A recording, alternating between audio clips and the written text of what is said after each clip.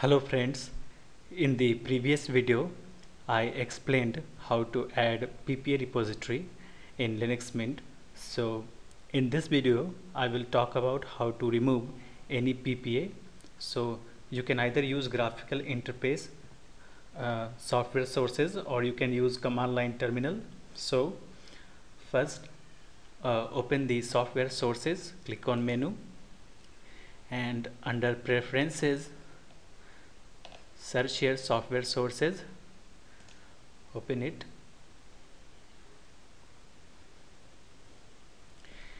and just select the other software tab here, and you can see here this is the ppa for a shutter screenshot capture software that I once added these two.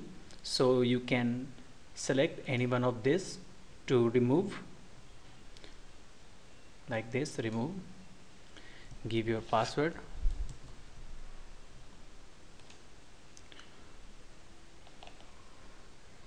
another, that is main source code. I am going to remove this. So this is how using software sources you can remove the ppa in Linux Mint. Now, so next I am going to show you how to remove ppa using command line terminal. So let's open the command line terminal. So in command line you can use ppa-purge command line utility, which removes the ppa and resets all packages from a ppa to the standard version released for your distribution. So first of all you have to install this utility. So type this command, sudo apt-get install, and now this ppa-purge, hit enter, give your password.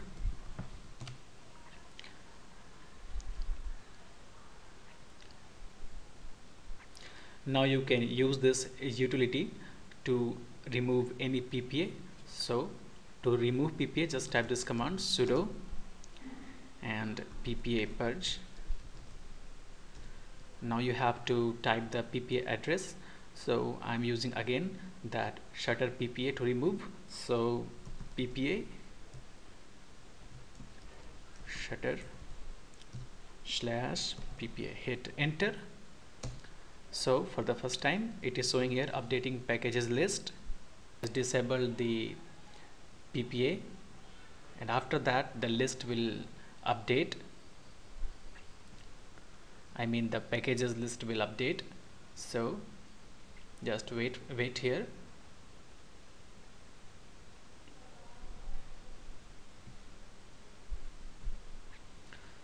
So here you can see ppa purged successfully.